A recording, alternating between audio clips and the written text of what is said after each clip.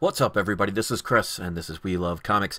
I just wanted to make a quick announcement regarding parts 4 and 5 of the Comics to Get, the DC edition.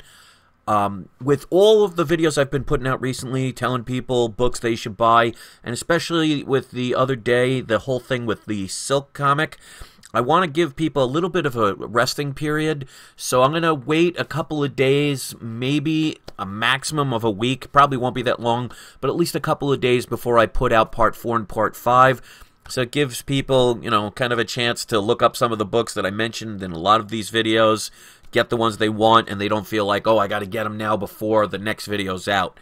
So it's not like I'm stopping it or anything like that. I just want to give people a chance to kind of catch up because there's been a lot of videos recently of books to get.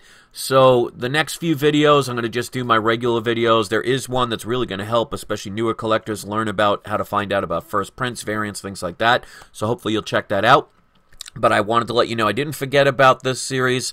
I'm going to continue it. I still have the books to choose. I just want to give people a little break, and I'm sure most people will understand that. So it shouldn't be too long. Like I said, maximum of a week, maybe a couple of days. Give people a little break. Thanks for understanding, and I'll see you next video.